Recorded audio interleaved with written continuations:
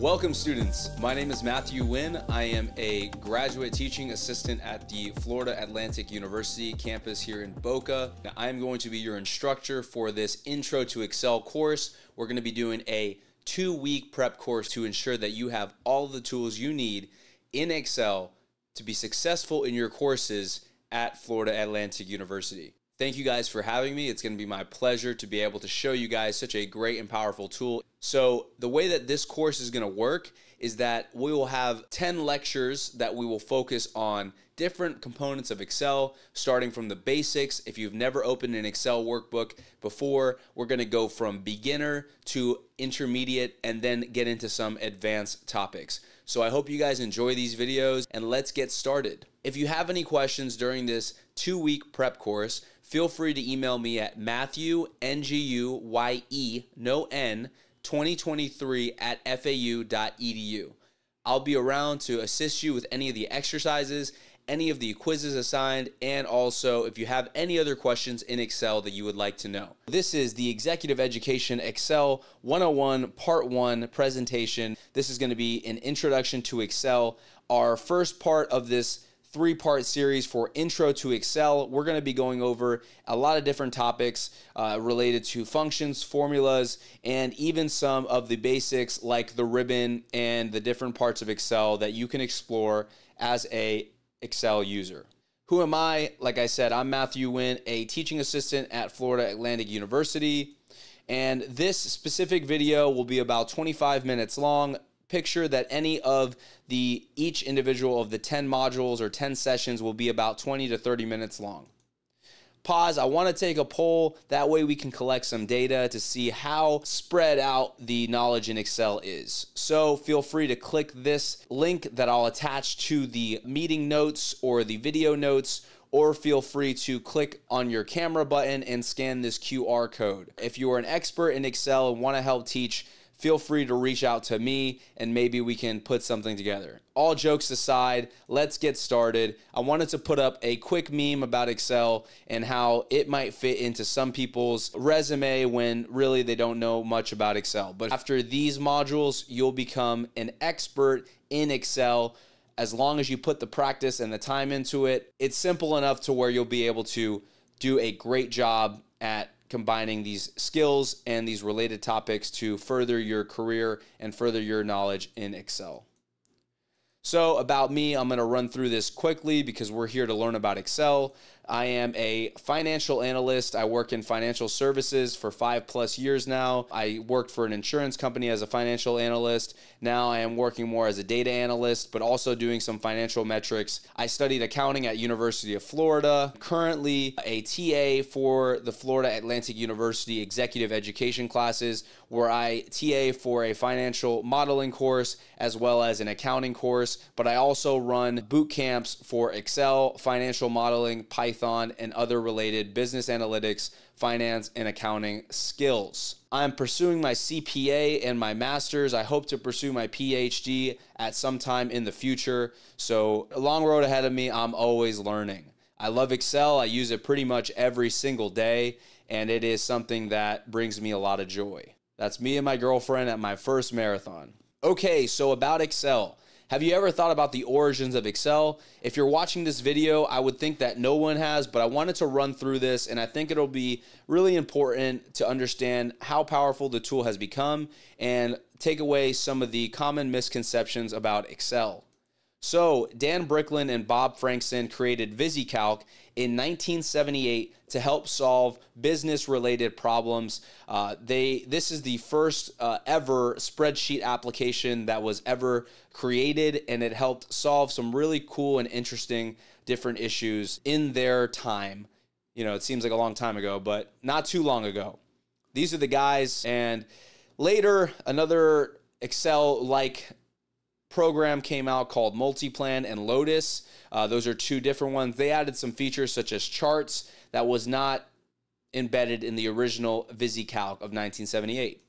Now in 1985, Microsoft decided to create Excel, and now that's what we know as Excel. The history of spreadsheets dates back all the way to VisiCalc, but nowadays the main and pretty much one of the only business analytic tool that most professionals will use will be Microsoft Excel to some extent. There are some different types of Excel spin-offs like Google Sheets and alike. This is what Excel looked like in 1985. It was very basic, and it allowed for people to do some computations, but has come a long way. In 1993, Excel came out with VBA and macros and made some really big updates, and some of those updates we still see to today. 2023, Excel has numerous capabilities and has changed tremendously. So on the agenda for today, we're going to be learning about the Excel interface and its key components. We're going to be creating, opening, and saving workbooks down to our computer. We're going to be doing some basic data entry and basic formatting. We're going to introduce everybody to formulas.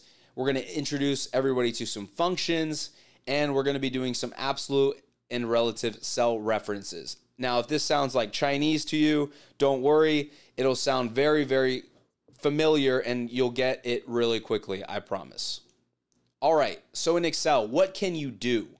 In Excel, you can perform something as simple as making a personal budget. Now, when I first started using Excel, probably at the age of 13 or 14, I was granted the access to a course which taught me how to use Excel. And one of the very first things we did was create a personal budget. At the time, I did not have a job, nor did I have any expenses, so it didn't really make much sense, but it definitely helped build the foundation of my Excel skills today. Something like this would look like a personal budget. Really cool user experience and user interface. Looks nice, right? Now, you can also build full-scale financial applications in Excel. This might sound scary, but not too scary. You can also build cool dashboards like this and other data analysis tools that allows upper management and others who don't know how to use Excel to see your analysis of data and get an over-visualized view of the data you're presenting. Any role in business analytics, finance, accounting, and related fields will likely use Excel. All right, so this course is going to be hands-on. We're going to be focusing mostly on doing different projects within Excel and using some different data sources that I'll provide for the class to do these exercises. Now, I'm using Windows. Most people that do Excel on a day-to-day basis will use Windows. Mac is a little bit behind in some of the cool features that Excel has, but don't feel like neglected. Mac also has some very powerful capabilities in Excel and will work for 99% of users on their first go-around. If you have any questions on any of these hands-on exercises, please email me at this email here. And feel free to reach out to me at any point during your career at Florida Atlantic University. I'm always happy to help, and I'm always around to teach individuals these topics. Now, let's look at the Excel interface and its key components. So we have the ribbon, we have the quick access toolbar, we have the formula bar, we have worksheet tabs, we have columns, rows, and cells, and this is what a overview understanding of what that is. Now we're going to jump into a workbook, so this makes a little bit more sense, but remember, Excel is based on columns and rows, and that gives us a cell. A nice little diagram and illustration here, but let's jump into the program so it makes a little bit more sense. So let's look at the Excel ribbon. The Excel ribbon is this top bar up here that allows you to go from different items that you would find in Excel. Normally, by default, you'll start in the Home tab, but let's go over to the File tab to take a look at the different options in this tab. So in the File tab, you'll find a bunch of different options and a dashboard that will give you some recommended Excel files that you'll have. It'll give you some blank and also some templates to start from. You can click into more templates to look at something that you're trying to do. Let's say we're looking to do a general ledger with a personal budget. We can use this template to have a starting point. Now, on the left-hand side, you'll see a bunch of different options. We'll run through these quickly because they're pretty intuitive. So on the first, we have the Open Workbook, where you'll be able to open a variety of different workbooks from different locations and different areas on your computer or on a OneDrive account. Next, we have the Info. Here's some information about your specific workbook, such as the size, the dates related to when you created it, the author, the modifier, and some other options. Next, we have the Save as a Copy tab. This tab allows us to save this workbook as a copy. Next, we have the Print tab that allows us to print specific parts of our workbook as we would like to see fit. Next, we have the Share tab, which will pull this out and it'll allow us to share this workbook with others in our organization and alike. You can also click here, which is a little bit easier and more intuitive, that allows you to share. Next, we're going to go to the Export tab that allows us to export our Excel file as a PDF or a different file type and alike. Next, we have the Publish tab. This will be publishing it to something like Power BI that allows us to visualize our data in a different program, but we'll skip over this for now. Next, we have the Close tab, which will close our entire workbook. So let's go down to the Account tab. The Account tab will give you information about your user, some different product information here, anything about updates. You can see what's new. You can look at the different versions of Excel. Next, you have the Feedback tab where you can actually give feedback to Microsoft. I've done this a couple times, but never really received a response. Next, we have the Options tab, which brings us to a modal pop-out that allows us to make some different changes within our Excel application that allows us to do some more complex and advanced things. Next, I want to talk about the Quick Access toolbar. You can come up here and you can customize your Quick Access toolbar. Now, in this instance, I have a couple things that are listed at the top that allows me to do some quick clicking, but let's say I want to allow myself to email specific workbooks quick and easy. I can add this email icon that will allow me to email this Excel sheet to different users at different points in my process. Okay, so I'm gonna remove this from my Quick Access toolbar because I don't like to send many emails.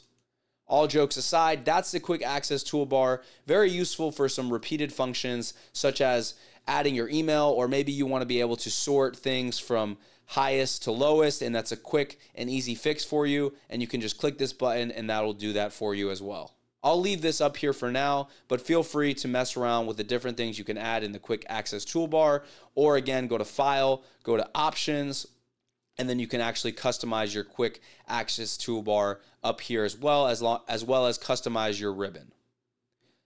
So now that we've knocked out the first part of the ribbon and the Quick Access toolbar, let's get to the remaining portions of the ribbon in Excel.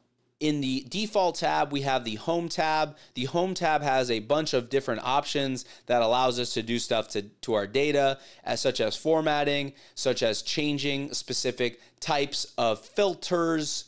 So let's go to the Insert tab where we're able to insert some different types of data visualization tools alongside pivot tables, slicers, or comments for our workbook. Next, we have the Page Layout tab. This allows us to customize how our page will look if we decide to print the Excel sheet. Also, we're able to add things like grid lines to our sheet. We're also able to take those away so they disappear, and other things like bringing elements forward and selecting them and sending them behind. The next tab, we have the Formulas tab. The most important part of this tab is being able to insert functions, if this is how you like to insert functions. However, we'll get into using the formula bar at the top here where my mouse is, because I feel like this is the best way to insert formulas.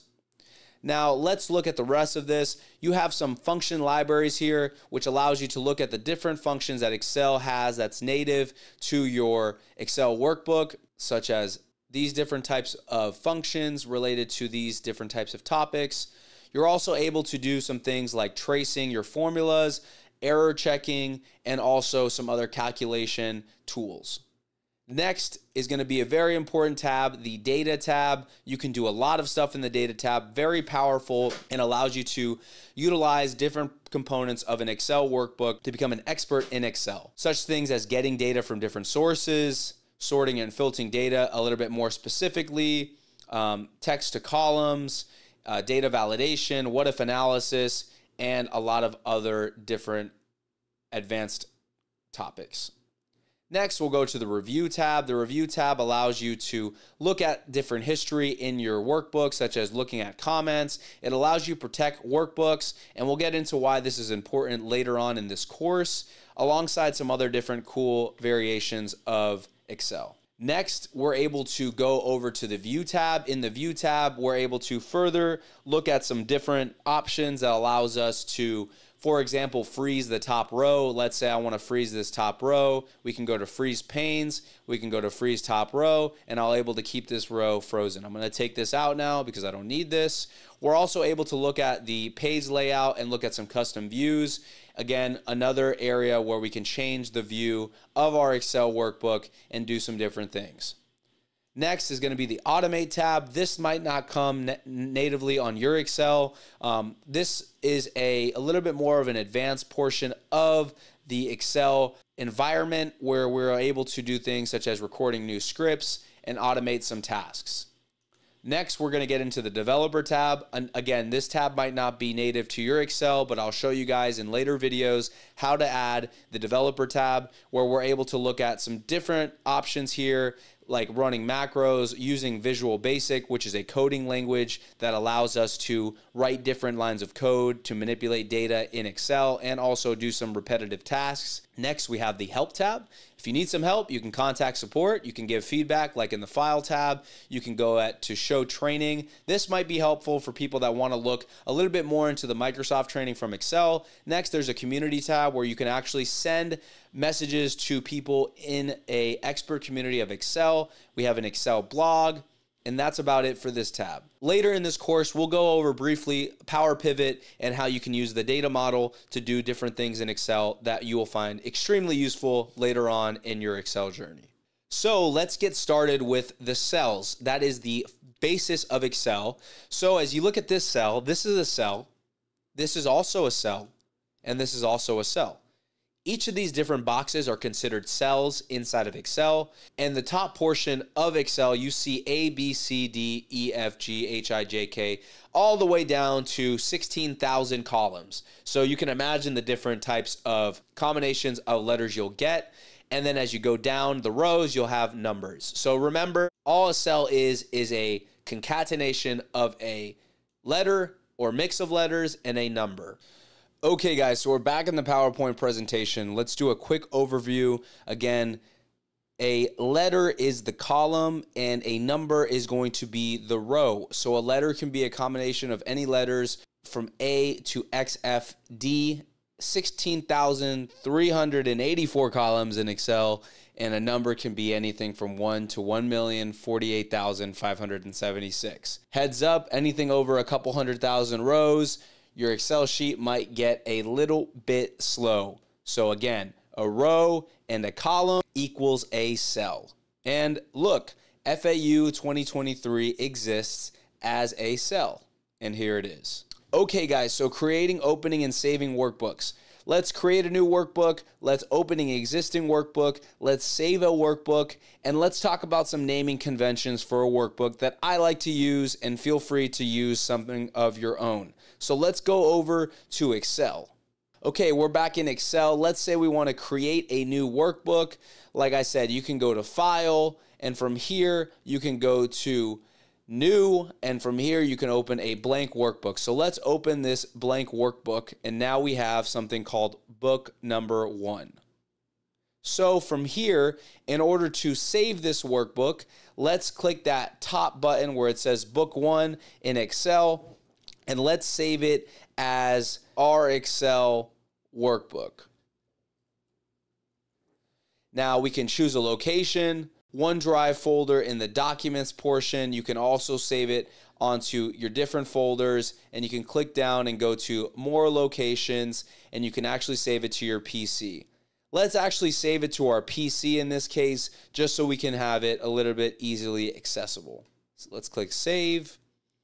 Now, in order to find this on your PC, what you want to do is you want to go to your desktop. So we're here in my desktop now. Let's say we want to find that Excel sheet that we just downloaded. I'm going to go over to my File tab here, and I'm going to open this up. And as you can see, it's right here in our Documents tab. We can also scroll down and look at our OneDrive. So we can look at our OneDrive, what's saved to the cloud. And we have our documents here because our OneDrive is synced up. Now, if we want to open this workbook, let's just click on this, and our workbook will now open up on our desktop. So this is our workbook that we just opened up. And again, if you want to rename this workbook something differently, we can come up here and click the file name.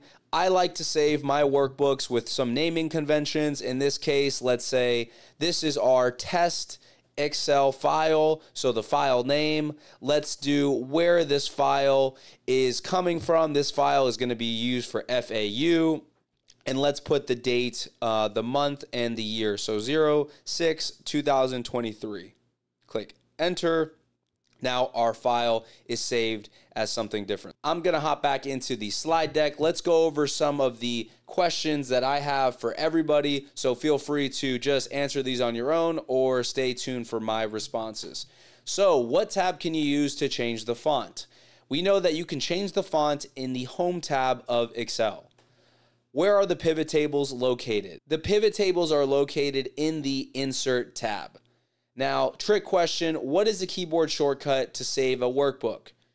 If you don't know the answer is Control S. We did not go over this, but I'll be attaching below a list of Excel keyboard shortcuts to help saving, opening, and also doing some different functions like copying and pasting values in a separate file. There are so many Excel keyboard shortcuts that it would take me an entire class to go over all of them. But I'll attach that below so you can know a little bit more about those cool features. This will be the end to part number 1 of the Intro to Excel module. Stay tuned for part number 2 in that video.